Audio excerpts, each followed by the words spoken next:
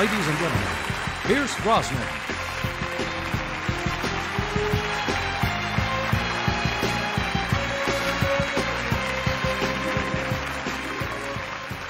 I was 11 years old. I had just left the wild countryside of Ireland and moved to London. The very first week I was there, my parents took me to the pictures, as we called them then. This was not unusual in itself. We went to the movies a great deal in Ireland, but that day was different because the movie was Goldfinger. Now, I had grown up watching black and white movies, but this picture was in Technicolor. And the image of that half-naked woman painted in gold was etched deeply in my 11-year-old Catholic psyche. But most importantly, that was the first time I'd seen Sean Connery. Yes, his character was suave and sophisticated, dangerous and sexy. But I also knew that the actor was a Scotsman, and the message that sends to a proud young Celtic kid is immeasurable. Time marched on, and years later I was filming The World Is Not Enough.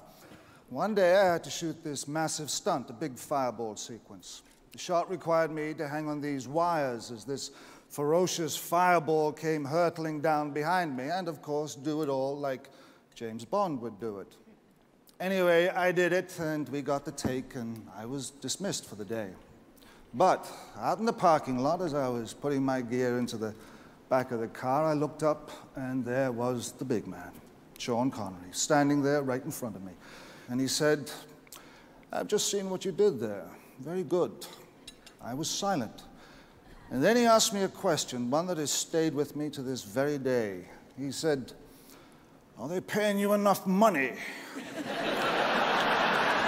Well, I'm not sure if I answered, and it didn't really matter because the great man had seen me do my bit of Bond, and then he was gone. Sean, I have walked in your cinematic footsteps and danced in the shadow you have cast on film history. As an actor, I carry you both in my head and in my heart. You're a man who has marched to his own drum, who has created his own legend far greater than Bond, and who has done mighty work that will be cherished forever. And in many ways, I am still that 11-year-old boy, awash in the image of you and Goldfinger, and all the dreams that the movies give us. Mine have come true, in large part thanks to you, and I am deeply honored to be here tonight. Congratulations, Sir Sean Connery.